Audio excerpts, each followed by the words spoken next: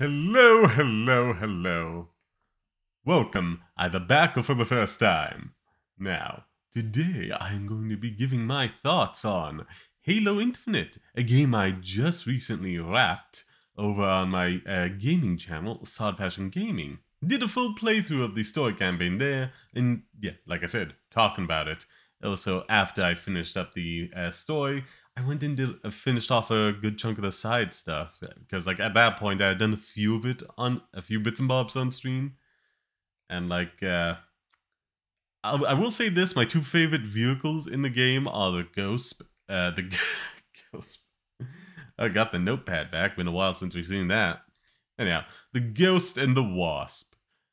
Something you unlock in the game relatively late into it by accruing a valor, which you get from doing like main story missions and side things where you rescue groups of not groups of soldiers. They need you help. Anyhow, unrelated. Gonna go over my main thoughts here. I got some bouncing between them roughly, but I've got it basically down to what's it? My pros. We'll go into those first. Some nitpicks we'll cover and tie them into the main cons I have them afterwards. And then at the very end, we're gonna get into the thing that I'm gonna tempt you on in with the thumbnail. I have yet to make it, but I have a firm idea of what it's gonna be. So, starting off, this is pretty much expected from Halo at this point. The gameplay, pretty solid overall. I mean, there's some core design issues with some things, but in terms of, engaging with the enemy, fighting them, shooting them, moving about, and all that good stuff, it is pretty much what you'd expect from a Halo game. Pretty damn good. It was very satisfying to play, and I had a wonderful time with it. Engaging the normal enemies. Come back to that later. I mean, I want to say more, but I feel like that hits it on the nail on the head pretty firmly there. Pretty satisfying to play. Not only because of the gameplay, but because a lot of the character work between the main cast of characters. And when it comes to like going off into the villains, it's alright. I feel like it's more setting up for something, so I'll cover this con right now, kind of working as a retcon story in that regards, because like I'm not a massive Halo head. I think I may have played one of the previous entries at some point when I was way younger, but for all intents and purposes, this is my first serious foray into the Halo franchise. But I do know enough that, yeah, what's it? I knew that shipping Master Chief and Cortana was a thing. I knew they were partners before. In this, it is very much presented as a past tense sort of thing. Oh, spoilers, I should have said. Spoilers overall for this review, so be warned. Anywho, and I think some people might not have been happy with it, and it seems like one of the major goals of this story was to retcon it, and at the end of the day, when you're through the campaign and you realize that, it's like, that is kind of a blow against it, I kind of just... I understand an unpopular decision and wanting to, respond to feedback to an extent, but also at the same time, you have to make your bed and lie in it. Like, maybe, like, instead of just, like, completely reversing it, you do things like, I don't know, make Cortana a more sympathetic villain, where you can relate and understand to, and, like, Master Chief just is on the side of the USNC, I want to say? I can't remember off the top of my head. He's on their side, loyal to that cause overall, because he was, again, spoilers from like past games where I've known the Lord, kind of like bred and made to do that, so he's just always going to follow that, whereas Cortana's gone off her own path and is still the villain, the antagonist, but that doesn't always necessarily mean they have to be morally wrong. And, war can often be quite a gray subject. No clear rights or wrongs in certain instances, but no, just blows up planet gets consequences for it, dead at a certain point. We also find out when, one of the military final bosses, there's two final bosses, I'll say. One for the military stuff, one for the hard sci-fi stuff. But at that point, surprise, the boss in a Halo game is dead. So, but we get revealed this information after Cortana has died, and also, like, a lot of the serious stuff that involves the big bad. I don't ask me for his name. I have not bothered to learn it at all. Just could not. Tuned it out every single time. Every single time. I refuse to absorb that information. I simply referred to him as a theater kid. Now, where was I?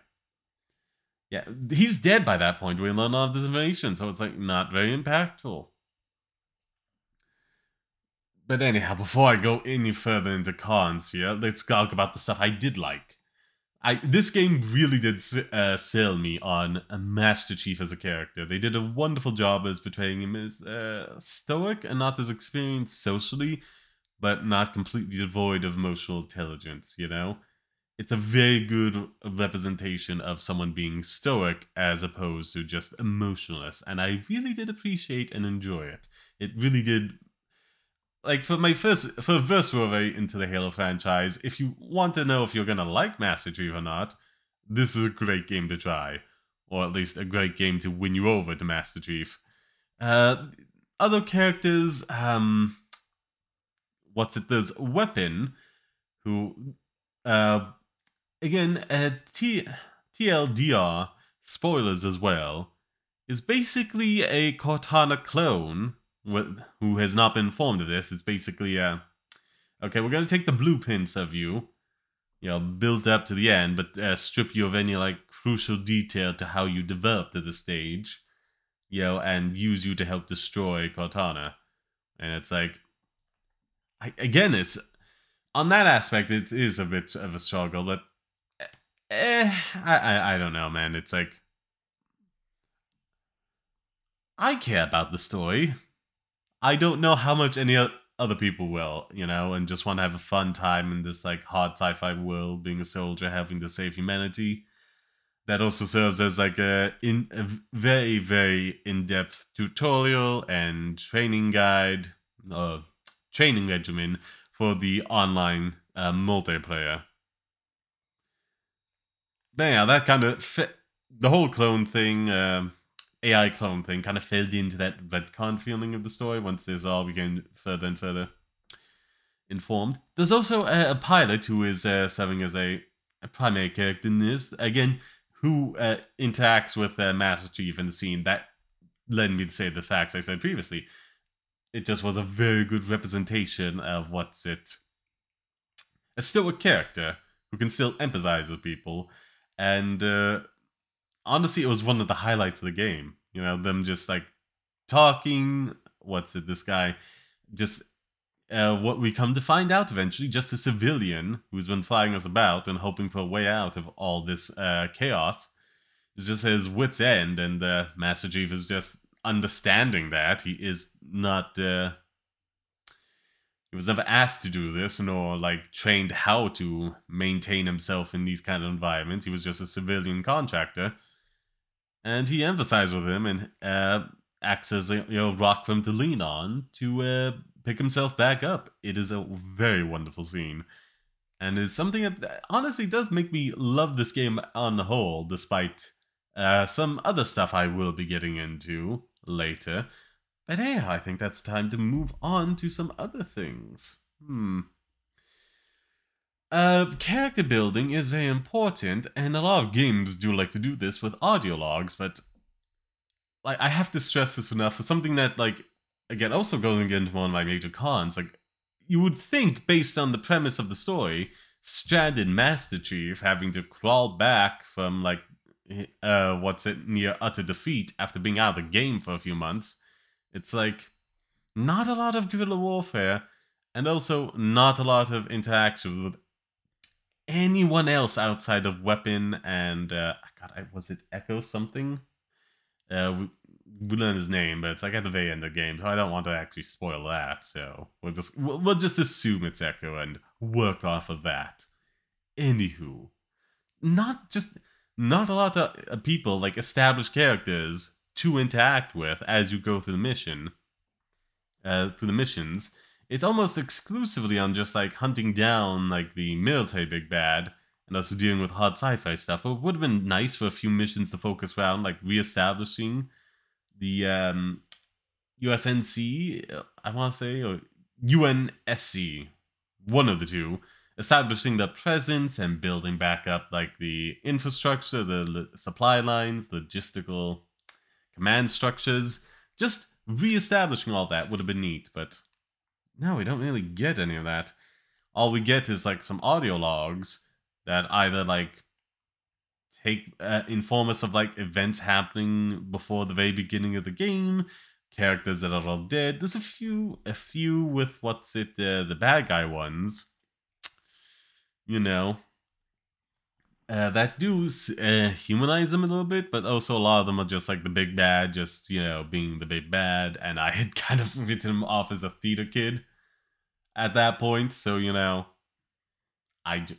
it wasn't great. I guess I understood him a little more, but like some games, I really do defend them. The Arkham games, perfect example of having audio logs in there, because you really do get a deeper sense of the character and some fun interactions between, again, like the Doctor in I can't remember her name right now.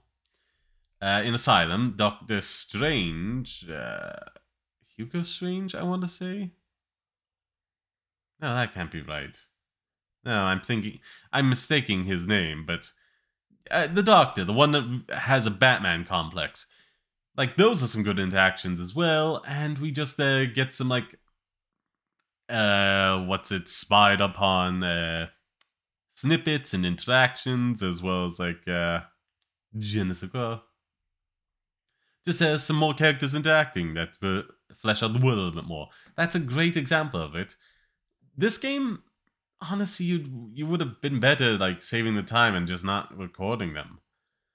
I barely felt anything for any of them. I was tuning them out for a good part, even playing them whilst I was like, engaging in combat. Just nothing was really sticking with me. It was all very samey as well, so it's like, meh. I should probably be checking these off, but my pen is just slightly out of reach, so I don't want to bend off of screen. I also gotta remember to keep my head back so it doesn't look like I'm looking down all the time. The camera's kind of elevated a little bit, so it's like, ooh, yay. Forgot about that. Yeah, it's about to here, but angled down, so. Anywho. ADHD. I'm really looking into getting medication for that. So yes. What should I go on to? Also, yeah, like I said, lack of guerrilla warfare elements. There's huge swaths of the map that are just, like, for the most part, incredibly empty. Like, I don't know, maybe I'll get into that later, but yeah, there's like at the very starting area of the game, right next to it, there's like one bounty you have to hunt, high value target to track down and take care of. But for the most part, it's just completely empty. It has enemies there, but there's nothing of purpose to go there. FOBs, which are for operating bases where you get your vehicles, your fast travel tube, you get your weapon variants, all that good stuff. But like, there's nothing of that there, no collectibles or anything else for that matter. And then there's other segments of the map, like towards one of the endgame locations, the House of Reckoning. There's like, to either side of the main path there that you'll be following, it's like, not out there. There's a huge thing, like one that's showing off like a lake or something. But I have no reason to ever go there. Like, it's a waste. And I'm sure I could go there and walk about it. Who knows? Maybe they were saving it for DLC.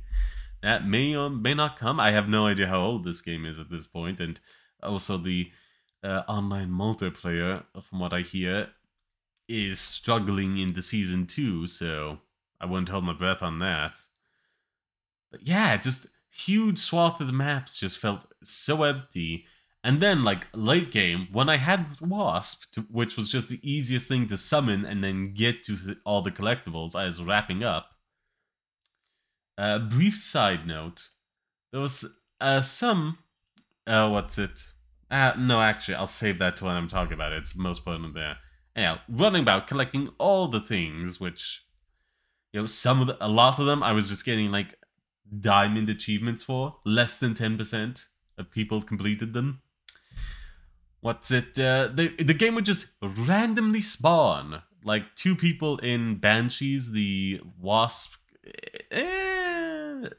not exactly equivalent, but not exactly less.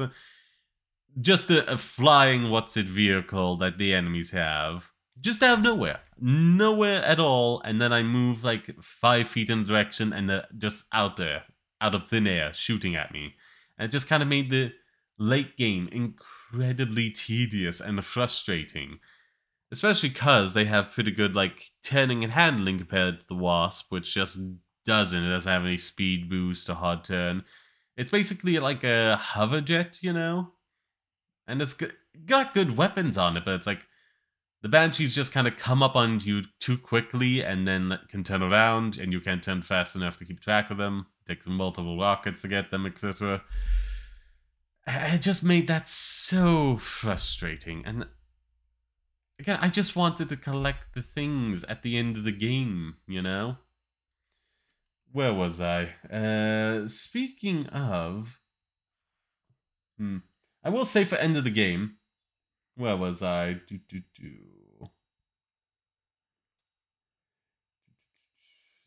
God, no, what was this? Did I forget to write it down? I must have. There's a few sets of collectibles as well that are not marked on the map whenever you acquire a hub. A fob. You get all that, you know, all around you, except for, like, 2 very specific types of things. Basically, rings that give you, like, probably the most engaging audio logs in the game that would give you more details about, like, the lore of this specific Halo ring. I believe it was called Zeta. But, like, you're not really introduced to that at all, naturally. And also skulls, which provide, like, modifications to the game, such as, like, making rare voice lines, more common, or removing cooldown from equipment. But, like, no indication at all that they're there, and it's like, they do not appear on the map unless you directly come across one. And I don't know, like, it just, like, hurts the discoverability and my desire to engage with it. Like, I went through all of that before, like, near the end of my collection spree, I had noticed one of those rings and found a skull, and at that point I was just checked out on getting them. I can understand wanting the mystery there to an extent, but I feel like it would have been a better call to have them appear marked on the map after you completed the main story. You know, just have some line there about, like, oh yes, I was able to get some information during the final boss battle about these rings here and, like, these skulls dotted across the map. I have no idea what they're about, but we should probably check them out. That would have been perfect, you know? You can hunt them down before you reach the end game, if you come across them and notice them. And if not, like, you know about their existence after you've completed everything else in the game. If it wasn't for some chance encounters and me being observant on the way to collect a little other thing, a skin or something? I don't know, they were right next to each other, you know, there was a bunch of stuff next to each other, so I was just going for everything. Like, if I had not gone to that specific one, you know, and come across his ring, if I just decided, nah, I don't care about these, I would have never known about this. And it's kind of frustrating, you know? It's somewhat significant, especially the skulls that add modifiers that are pretty useful or cool. Anywho, other things are annoying. The game relies a little bit too much on fetch quests, you know? Just a few... Again, this is kind of why I wanted a few more things, like rebuilding the military, you know, operations in this game. Besides just going after the guy and, you know, dealing with the hard sci-fi stuff and making sure Cortana is actually dead. It's like, I needed that variety, and it wasn't there. And especially towards, I thought at one point I was like at the end of the game. I was at my final stream of it. Speaking of which, I will have a link to the playlist down below. Yeah, I thought I was about to end it at like 6 episodes, but it went to 7 because one of the fetch quests was just so absurdly long about just running between different installations on one section of the map and collecting bits of code to then be able to progress. But they were so far spread out from each other and were like fairly well guarded every time that just took so long to get through. It was not engaging or like super fun. I thought I would be done with that in like 40 minutes, but it did take quite a while. Anywho, let's make sure at least we wrap up all the nitpicks before we start going heavily into the cons. And oh, look at that, we're at 20 minutes. Yay, probably should stop rushing through this. Oh yeah, bad checkpoints for bosses. Like, there's one of the, final bosses. I got so frustrated. You can see that on the playlist. Eventually he gets down to this, like, hammer stage, where he just does a lot of damage to you. Je ne sais quoi? Just constantly running on top of you, doing a lot of damage. And it's like, whenever he kills you, like, instead of, like, checkpointing to that stage of the fight and continuing on from there and retrying, you have to do an entire, like, before stage, preceding stage, we'll say, because it's more of a proper sentence, where you have to, like, slowly whittle down his health, and he brings up the shield that does stuff. Won't go into it here. So you gotta break the fuse. Like, then you also have to wait for, like, a weapon to tell you about all this, and then reveal it, and also not die during all of this, and it is so frustrating. It's so... Just let me try again from the hammer stage, please. I swear, the last stream could have been done in like 2 hours tops. It went on for like 3.5 or more, just cause it took so long to get like these 2 final bosses, because of the checkpointing. It put all like this arbitrary busy work in front of like this stage you have to try again, and you have to get through all of that, and it was just so frustrating. Now let's see. Point inside, empty. Flying enemies, we got that. Fetch quest, we got that. I believe I also did cover this. Annoying bosses. There was also a complaint about kind of low health, but I didn't realize. Basically, there's various ability things you equip in there, and I just assumed like one of them was also, okay, you equip this, and then you get like a burst of shield, health, and whatnot. No, it was just like better health, you know? And I could have been upgrading that the entire time. Turns out I had completely overlooked that. Oh well. Oh well. But it does stand true. The bosses are very annoying. They come up right on top of you a lot of the time, doing melee attacks. If not at the beginning, they will eventually revert to that. And it becomes so frustrating. And they keep saying the same lines of dialogue over and over again. Like, at some points, I had to, like, just mute the voice volume altogether just to get through a segment because I was getting so annoyed. It's like, the whole game, you're like, okay, yeah, let's just shoot you, grapple you, melee you, shoot you, grapple again, melee. And it's very satisfying and engaging, but then it's like this one guy that's constantly running up on top of you, doing insane damage with a melee weapon. And you're just trying not to die and find, like, explosive barrels to throw at him, keep shooting at him. Stuns don't work against these guys, so you have to live with that. It was... Compared to, like, the standard combat, it was so much worse. And such a turn-off compared to, like, everything else in the game that I was, like, really enjoying. Like, a boss, it can be challenging, but at a certain point... It should be, once you defeat it, you should be happy to have succeeded the challenge, as opposed to having a sensation of, oh god, thank god I never have to do this again. Like, it's a fine line to not to balance, to walk, but, like, I don't think they quite managed it, unfortunately, to the game's detriment. Now, what else? retcon. So I already went over that. Lack of over. Hit that.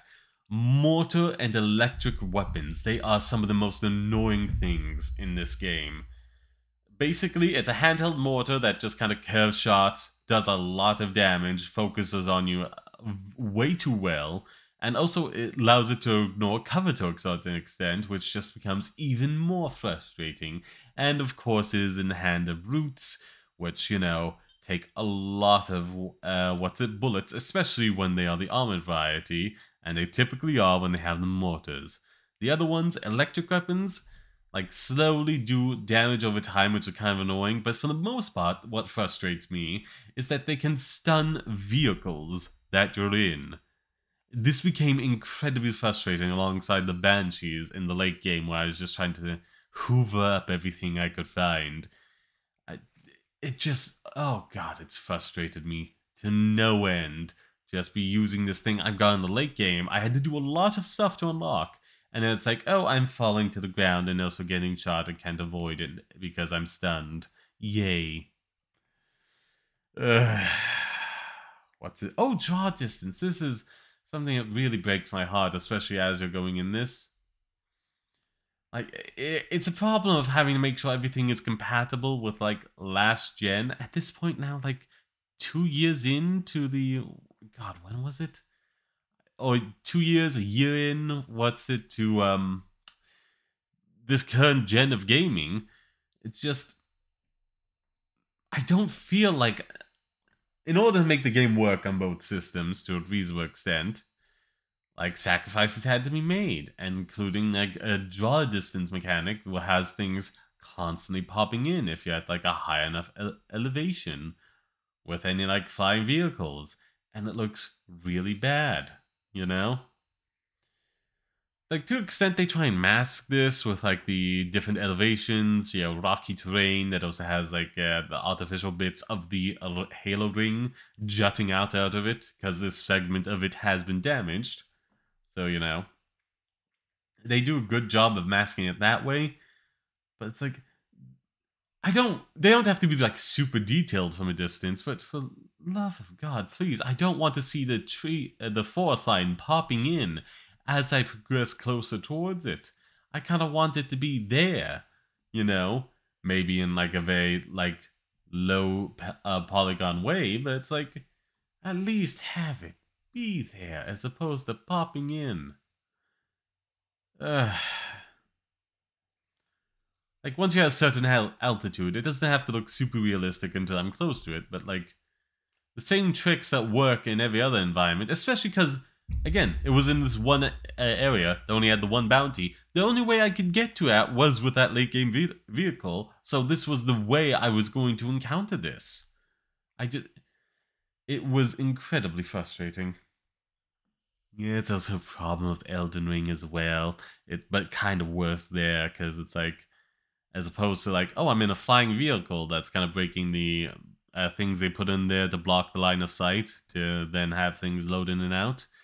It's just like, you go 20 feet forward. Oh, here's grass that wasn't there a second ago that you would have clearly seen. Oh well. Oh well. Let's see, double checking. Oh god, I missed this one.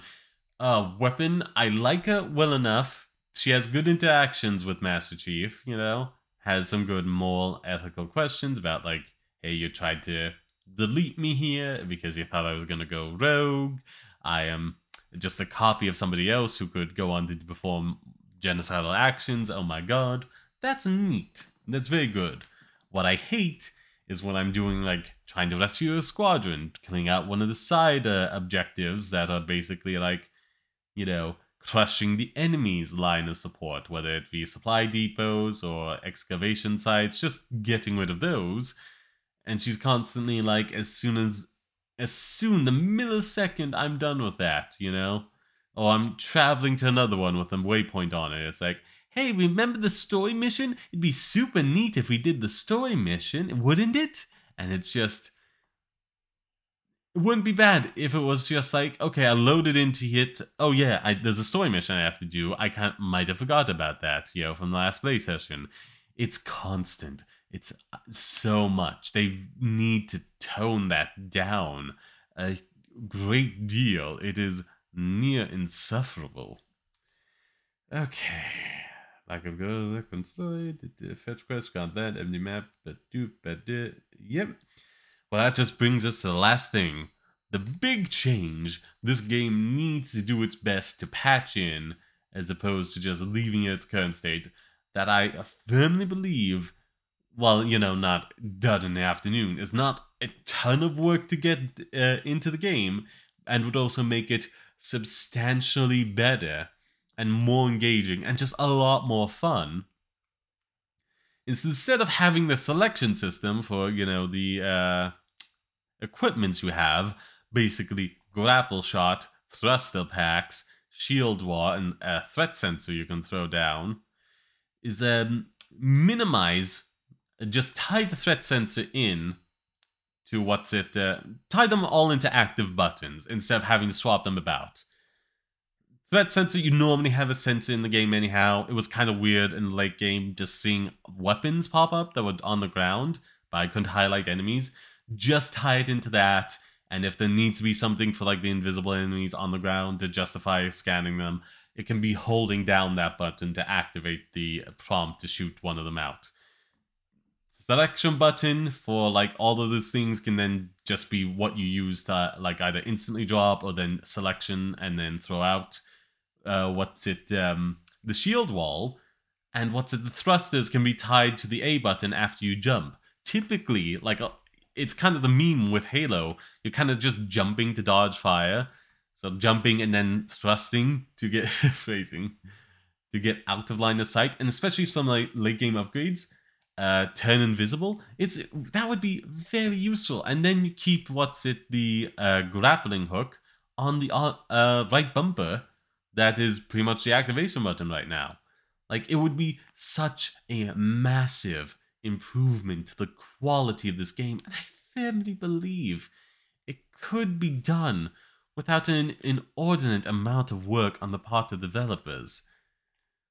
And, there's good lore reasons for, why Master Chief could do all of these at once, whereas, other Spartans couldn't, and it could just be a matter of the resources they have. Again, humanity's kind of on the back foot a little bit in the Halo franchise, from what I understand, so they may only have a limited stockpile that they need to keep at a certain level to replace equipment as it's damaged or broken or lost in battle. And again, Master Chief takes all his stuff off of people who are already, dead. He just doesn't commandeer it. So it's a good in-universe explanation for why he's able to use all of these. Any of them could, but just so they have a diversity of tactics, and all reasonably equipped, they kind of spread out what they all have. It's a perfect in-universe explanation, and having all of those things would make the game so much more engaging and so much more dynamic, being able to create your own cover, dash about the place, just highlighting enemies when you down to the last couple of few, and you need to find out where that straggler is to complete an objective. It would be so much more useful. And the worst part is on a base level, the grappling one is so much more useful because it brings you to the enemies. You get to do the melee thing, which is powerful. You get a stun for it, and it has one of the fastest cooldowns in the game, so of course you always want to default to that. And it's to such an extent. Remember what I was saying about diamond achievements? Not only was it a diamond achievement to fully upgrade all of them, implying except for the grappling one, implying, people weren't using it to that extent, or just didn't want to upgrade them. Which again, having them all be active at any time kind of incentivizes you to do that. Just using them 50 times, which also has an achievement, is also a diamond achievement. Meaning less than 10% of the people who played the game did not use anything outside of the grapple 50 times. Which, given how early I popped that achievement for the grapple, and how early I popped the achievement for it to be fully leveled up, very early into the game because it was super useful. Like, that is a ringing indictment against the design of this game, having it be a roster you select between. Also, it's kind of bad because you also have that same roster between grenades, and if you hit the wrong side, left or right, which, being dyslexic, I kind of mix those up all the time, so yay. Like, I have to wait for that wheel that then lets me select on the D-pad what grenade I'll use to then select the gadget, or vice versa. Just having only one wheel pop up would be a lot neater. But, like, again, less than 10% of the people are engaging with anything outside of the grappling hook, despite the fact that there's clear use and benefit to these things. They just pale in comparison to the effectiveness of the grapple hook. I cannot stress enough, stunning enemies, coming up and hitting them, shooting them, hitting them, and stunning them again to then hit them is a very effective combo to kill. Your basic brutes that don't have a lot of armor, and stunning and meleeing kills everything else in one go, except for, like, elites. I implore the developers, if anyone sees this, please fight for this. I honestly believe this will make the game infinitely better. It would be so much more engaging and get the player familiar with these mechanics in the multiplayer setting where you do have to select only one. Though I, again, have to imagine, at least in that setting as well, the same problem comes about, unless you're dealing with the base requirements for all of these things. Yeah, the the grappling hook is still going to have the same problem of outclassing them, but at least in the story campaign, you'll be using all of them fluidly as opposed to just the grappling hook. But yeah, that's just my thoughts on it, and hey, only 36 minutes in. I probably should have shouted this out sooner. Well, but better late than never, if you've stuck through all this.